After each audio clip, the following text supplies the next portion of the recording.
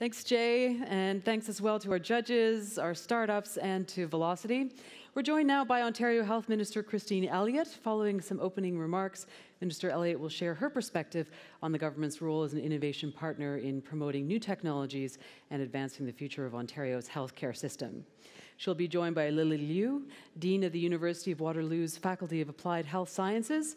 Lily is an investigator with AgeWell Network of Centres of Excellence, an initiative looking to accelerate the delivery of technology-based solutions in Canada. She's an occupational therapist looking for ways technology can help older adults and family caregivers. Her current focus is on user adoption of technologies for rehabilitation assessments and interventions. Christine Elliott currently serves as Ontario's Deputy Premier and Minister of Health and is the MPP for Newmarket Aurora. After graduating from the University of Western Ontario with a Bachelor of Laws degree, Christine built a successful career in business and law, working first as an auditor at one of Canada's largest banks. Christine later co-founded a law firm with her late husband, Jim Flaherty, where she specialized in real estate, corporate, and estate law. Christine also used her business and legal expertise to provide pro bono legal work for charitable organizations, gaining her the esteemed recognition of Rotary International Paul Harris Fellow. Christine is also a co-founder of the Abilities Centre in Whitby, a leading community hub. The facility was built with the vision of celebrating all people, regardless of ability. In 2016, Christine became Ontario's patient ombudsman, where she fought for better access to healthcare for all. Please join me in first welcoming Minister Elliott and Lily Liu to the summit.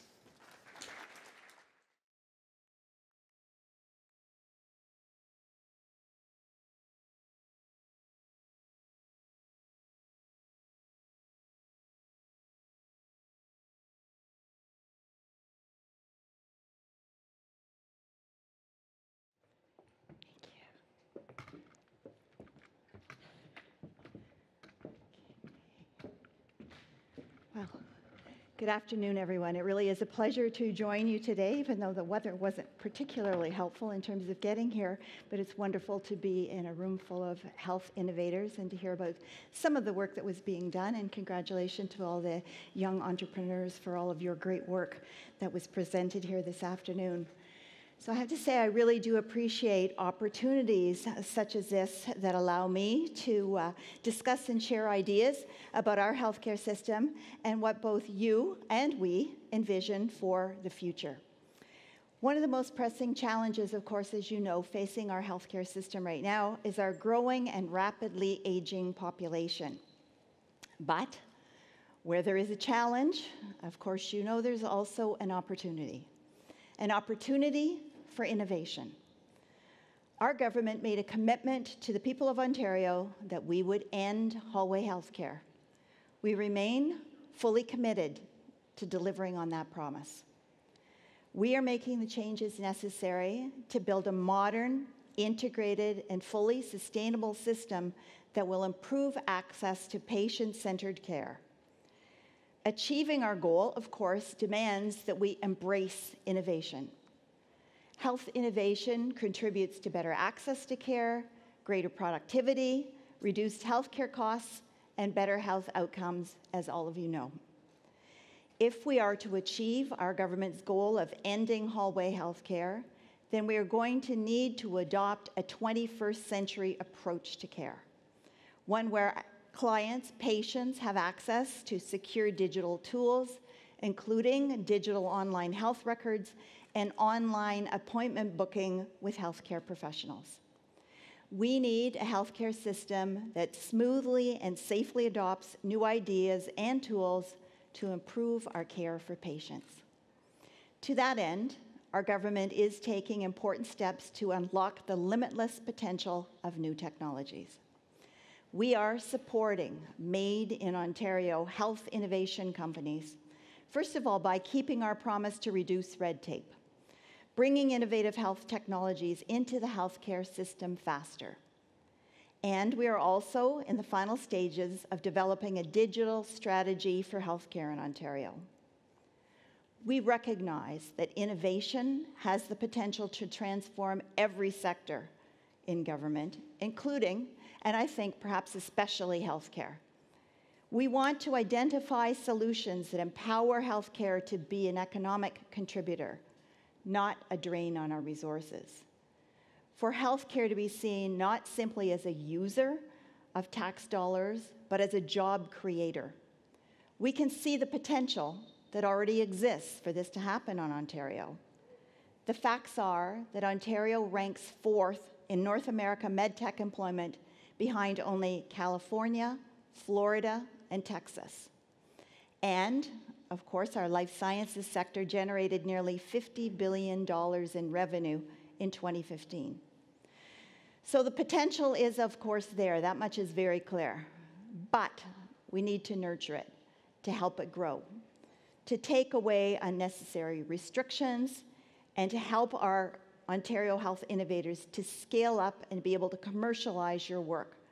That's what is important today. We want you to continue to do it here in Waterloo region, but certainly here in Ontario, that's for sure. And that is one of the things that brings me here today, an opportunity to speak with you, the leaders on the front line of healthcare innovation, so that we can share information, so that I can learn more about what you need in order to be successful and to stay here in Ontario, and so that I can share with you our government's vision for healthcare innovation to ensure that you're better prepared and have the necessary information you need for the coming opportunities. As a government, we're looking to working with you to foster the innovation and collaboration that leads to higher quality patient care. With your help, we will build a 21st century healthcare system that unlocks the limitless potential of Ontario's healthcare innovators and brings excellent health quality care and education to everyone in Ontario, regardless of what part of the province you live in. So thank you very much, and I look forward to our discussion.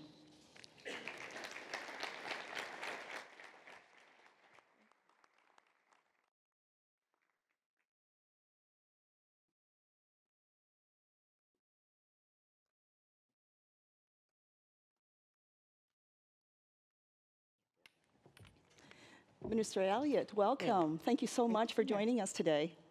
It's wonderful to be here. Thank you. And in the midst of all of this talent and knowledge, I feel very overwhelmed. I'm a lawyer. I'm not a Medcare expert, but it's wonderful to hear about all the great work that you're all doing. Thank you. And I must say, we started the day with bright sunshine coming in, and I did specifically order the storm in order to create a fireside chat ambiance for us. Okay, well, it worked. So it worked. This is okay, great. Great. Well, I'm going to begin by your introduction. Thank you so much for that. You talked briefly about the government's new digital strategy. Why is it important for the government to move forward with this strategy at this time? And what are you hoping the strategy achieves for patients and service providers in Ontario? Well, right now, of course, my role is to make sure that patients in Ontario have excellent quality health care. And that means we need to move it into the 21st century. And the technology and the work that you're doing is going to be really essential for that to happen. And I would say particularly now, because we are embarked on this transformation of healthcare to make sure that people can get healthcare in their local health areas, delivered by teams that plan and manage the local healthcare.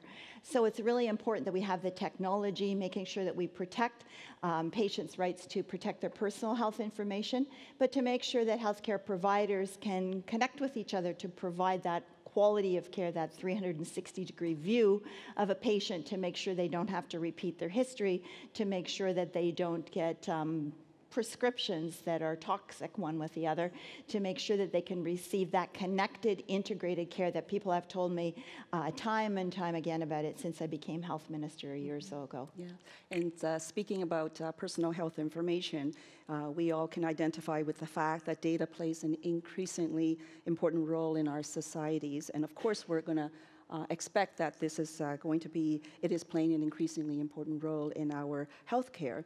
So can you tell us how the government of Ontario plans to manage and protect the privacy of patients as more of their data is being collected in the healthcare system? Well, I know it is really important both in terms of individual patient care, but also allowing health innovators to have access to that big data, the de-identified information that will help you to be able to plan, to look towards the future, to see what the needs are and be able to plan and deal with those needs. Those things are all important for us to make sure that we have a 21st century integrated healthcare system. But we need to do a lot of work in making sure that we work with the Information and Privacy Commissioner, of course.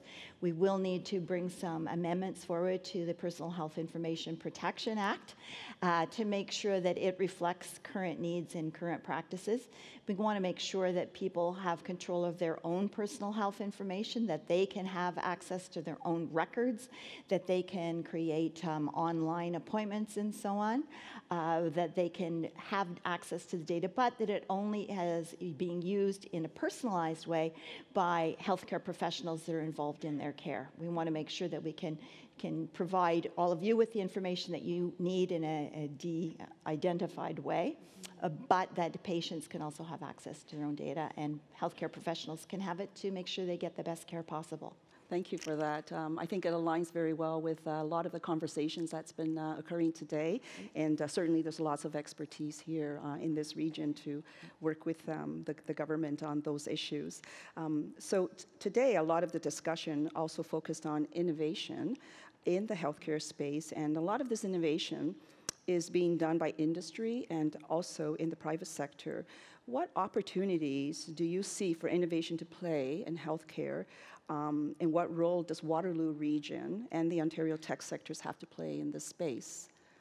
Well, I think I would start with Waterloo region. I think you're already known as innovators in so many other areas in Ontario that I think that there's a key role to be played by Waterloo region as we look forward to the future and what changes we need to make in healthcare and how we bring our healthcare system into the, I keep saying the 21st century, but the fact that we still rely on faxes in healthcare, I think tells you a lot.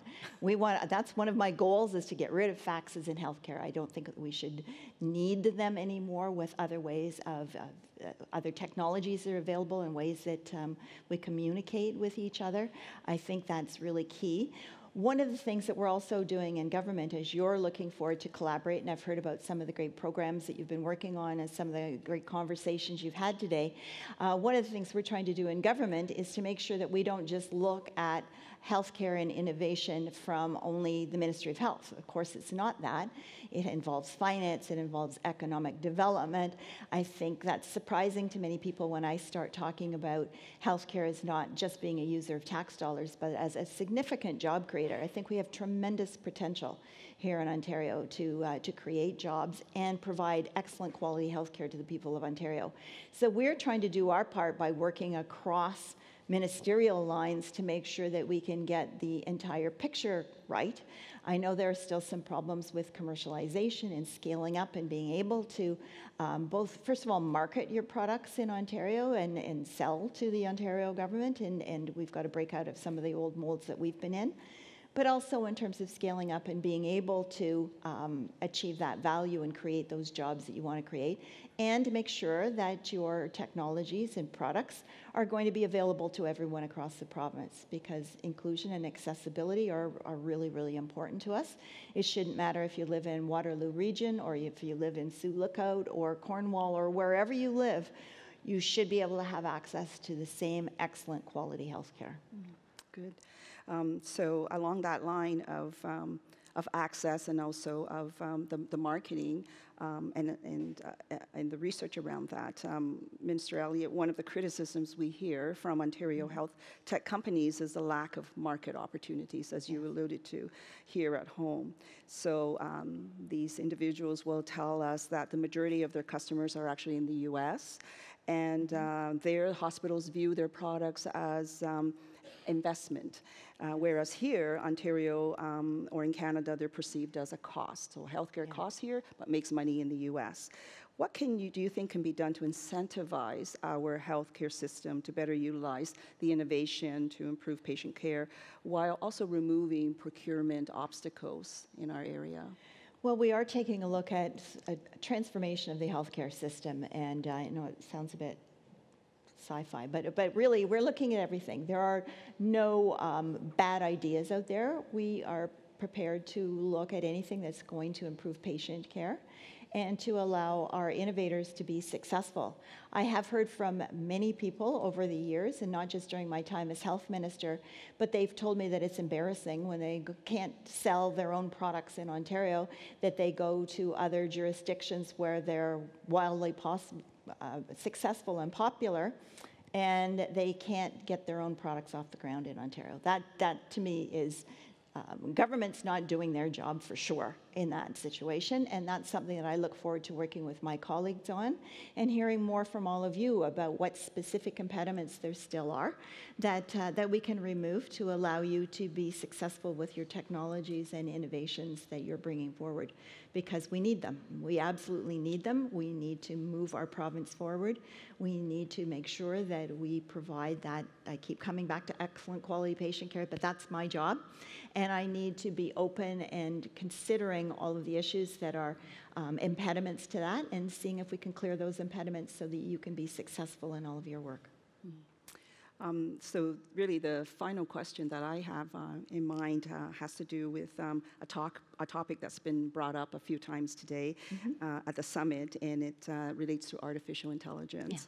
Does the government envision a role for AI in Ontario's healthcare system? And if yes, what does the future look like in your view? Oh, absolutely. We see a huge role for AI going forward. I've had some groups that have already come to speak with me about how it can be used, for example, in chronic disease management, how it can be used as a predictor for certain types of activities for seniors, perhaps for falls, for their inability to do certain activities, when's the appropriate time to come forward and deal with that.